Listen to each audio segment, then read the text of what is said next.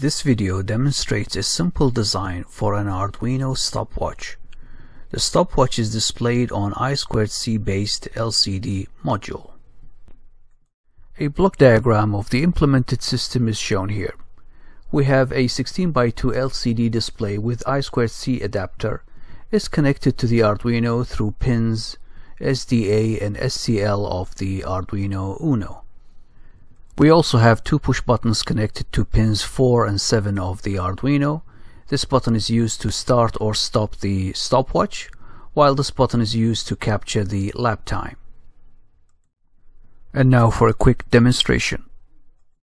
We press the start-stop button to start the stopwatch. We press the lap button to capture the lap time. We press the start-stop button to stop the stopwatch. We press the button again to start a new stopwatch. A quick look at the sketch. We need to include this library so we can access the LCD display with the I2C adapter. And we need to declare this object and the arguments of the object. Here we have, this is the address of the I2C device. And here we are indicating that we have a 16:2 LCD display. Inside the loop function, we continuously monitor the status of the start-stop button, and when the button is pressed, then this function stopwatch is called.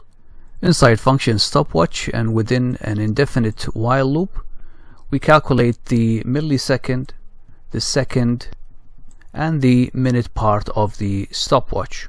Next, we display on the LCD the minutes, the seconds, and the milliseconds. While the stopwatch is running, if we press the lap button, then this if statement becomes true and this function lap time will be called. Inside function lap time, we capture the lap millisecond, the lap second, and the lap minute and display it on the LCD screen. Back inside the indefinite while loop within the stopwatch function, if we press the start-stop button again, then this if statement becomes true and the program will exit the indefinite while loop and jump back to the loop function.